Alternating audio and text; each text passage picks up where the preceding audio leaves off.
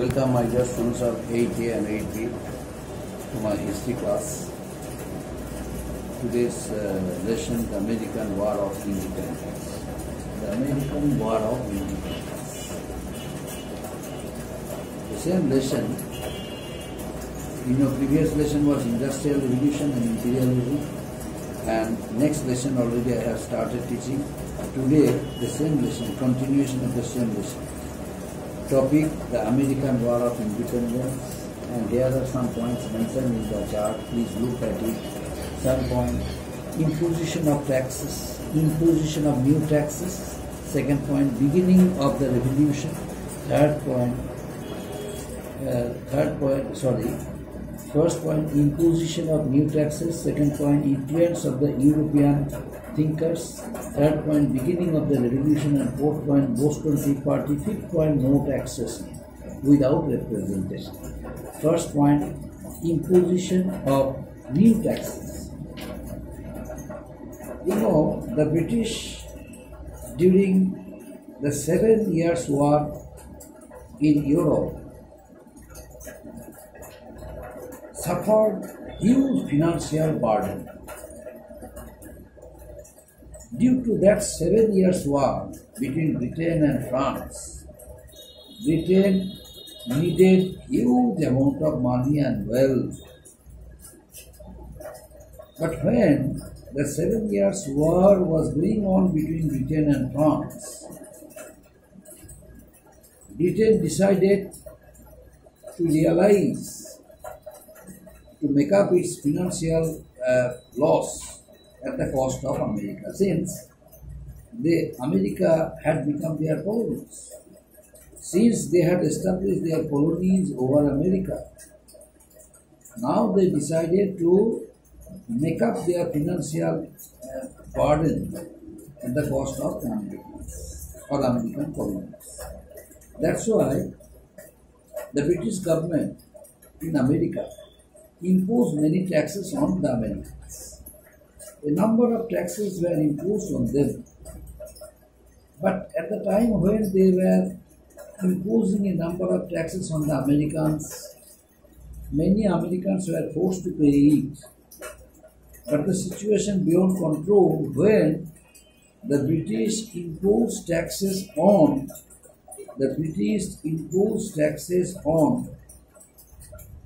sugar. The British Parliament passed the Sugar Act in the year 1764 and imposed tax on sugar imports, which affected the local traders as they could not buy sugar at cheap rates. As soon as taxes were imposed on sugar, local businessmen, local traders were unable to purchase sugar at a very cheap rates because rates were increased. Besides, another act next year in 1965 the British government passed, that was Stamp Act. They declared that affixation of stamps, they declared that affixation of revenue stamps on all legal documents was mandatory, means compulsory.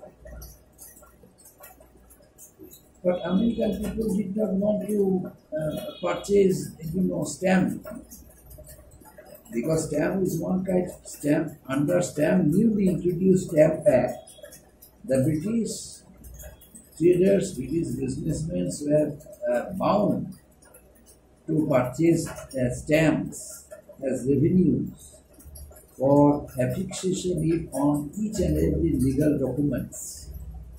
But the Americans did not. The Americans raised hue and cry by saying it that they were Americans. The Britishers were the outsiders. They had established their colonies over their own country. Then how they could impose taxes on them? Stamp Act was not for the Americans, since that country belonged to their own country. So why should they pay? Why should they spend money in purchasing a stamp? Very bad, very sad. They would never be. They did not want to accept that unjust tax, unjust law. That's why they raised one slogan, they coined one slogan: no taxation without representation. No taxation without representation. But in fact, the British from the very beginning was decided to tackle the entire situation forcefully, because they knew that that matter was going to be a matter of sentiment for the American people. It might harm the sentiments of the American people, since the Americans had no representative in the British Parliament. The British Parliament was a place where anyone could raise hue and cry against any unparliamentary word, any unauthorized word, any illegal word, any illegal act. But in the British Parliament, there was no American representative who could protest against the unjust law passed by the British government.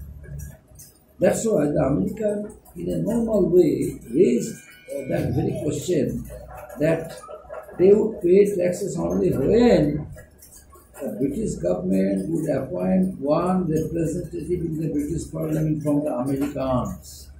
But the British did not allow any one American representative to be the member of the British Parliament against that system.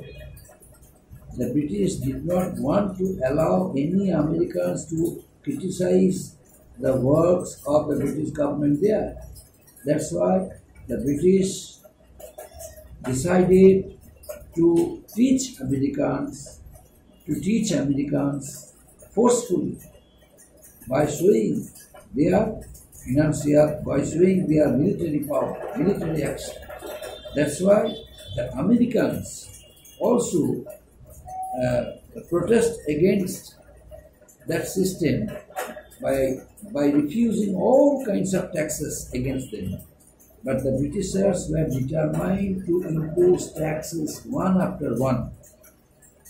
As soon as the Americans refused to pay, refused to accept Stamp Act, Stamp Revenue Act, and Sugar Act, the British grew offended and became very much arrogant towards the Americans and decided to impose a number of taxes on them. After 1767, the British Parliament passed a number of taxes like Revenue Act, the Commissioners of Customs Act, the Indemnity Act, and the New York Restraining Acts. These acts were, passed in the British Parliament, and these acts were together known as the Townshend Acts, which were taxes imposed on. These were, under these Townshend Acts, a number of taxes were imposed on a number of goods. For example, tea, paper, glass, paint, etc. The purpose of imposing taxes was to raise revenue from the American colonies. These tax laws met with huge resistance from all the colonists. The British troops had to be brought to Boston to avert an uprising. The British government realized that the American colonists were going to organize a revolt against the British government, and there might be an uprising against the Townshend Acts, which were passed in the British Parliament against the will of the Americans. That's why the British government decided to brought a number of soldiers in America, so that they must fight against the Americans and must suppress their agitation, their uprisings. Now, next point, influence on the American philosophers. Influence on the American philosophers. A number of American philosophers influenced the America. A number of American philosophers influenced the colonists. Why and how? The American thinkers, the American philosophers started writing articles one after one in order to motivate the revolutionary ideals and thinkings of the Americans against the British government. The American revolutionaries were influenced. As a result of it, the American revolutionaries were influenced by the ideas of the modern thinkers, modern European philosophers like John Locke, Thomas Paine, John Milton, who inspired them a lot to fight against the colonial oppression, colonial rule, to obtain liberty and freedom. Thomas Jefferson, another thinker of America, stated that the American people had the right to revolt against an unjust government which was established forcefully in America against the will of the Americans. Thomas Paine guided people through his articles on overthrowing the British colonial government. European philosophers and thinkers influenced the Americans to fight against British rule. Initially, the Americans were, Americans were insulted from time to time by the British government. They thought that they were alone fighting against the oppression of the British. But as soon as they came to know that the European thinkers like, John Milton, Thomas Paine, John Locke, Thomas Jefferson, they all were with them. They were backing them by writing one after one article against the oppressive rule of the British, against the oppression of the British, against the colonial influence of the British. That's why that act of misery immediately should be stopped in America, and they must get back their own country to the Americans. Otherwise, the Americans would challenge their authority. The Americans would raise sword against the British, and ultimately, under such circumstances, the American revolutionaries organized a number of secret societies, secret groups, so that they could fight against the British. Then one incident took place, that was Boston Tea Party. Another incident I just told you, Boston Tea Party. Boston Tea Party, and last one, no taxation representation. Already I have taught you, no taxation without representation. Now last point, Boston Tea Party. What is Boston Tea Party?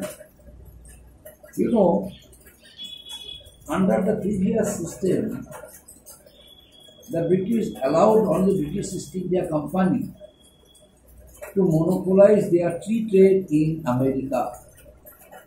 So a number of large ships would come from India, loaded with Indian teas, and supplied it to the large market of America. No local American traders had any right to take part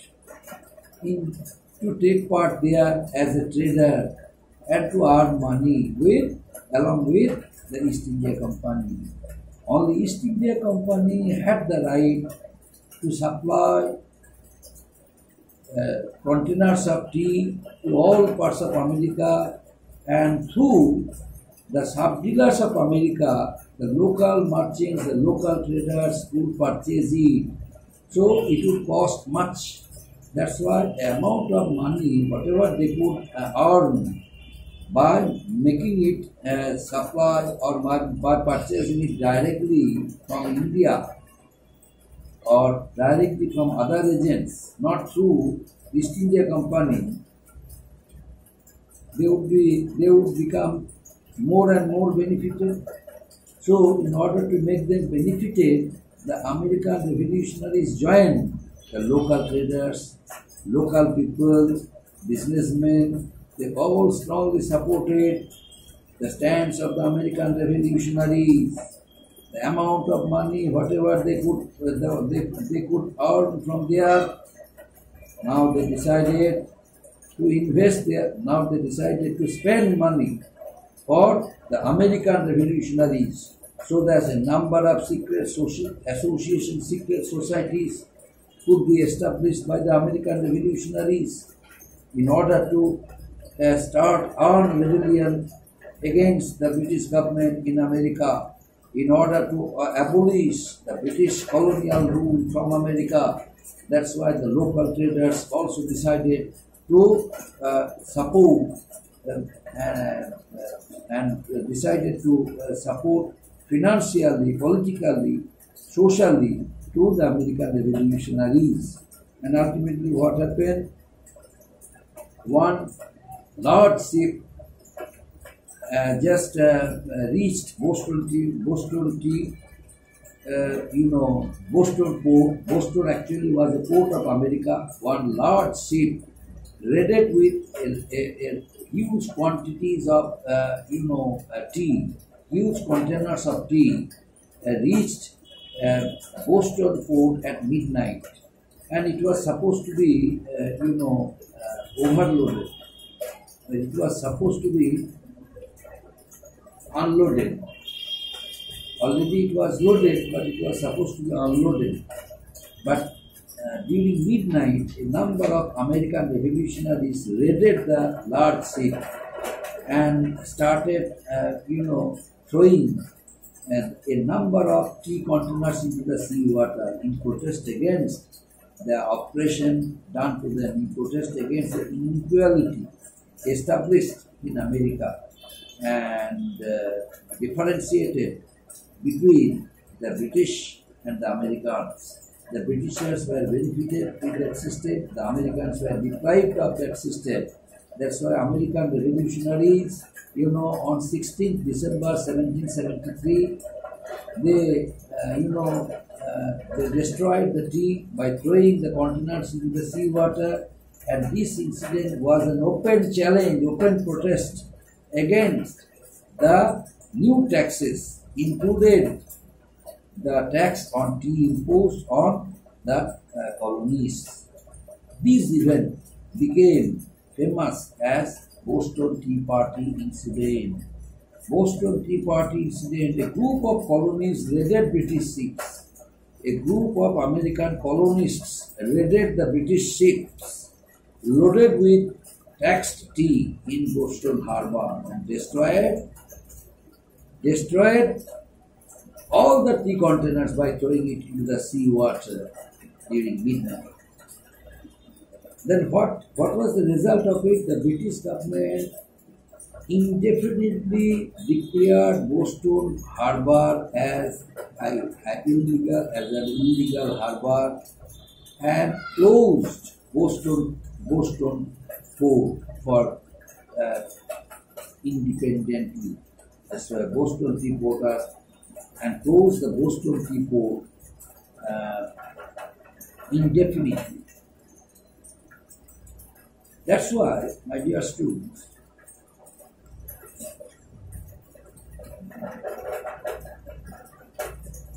that incident, Boston Tea Party, marked the beginning of a new era in the history of America. The British government never thought that the American colonists would protest in such a way they would have to face huge financial loss.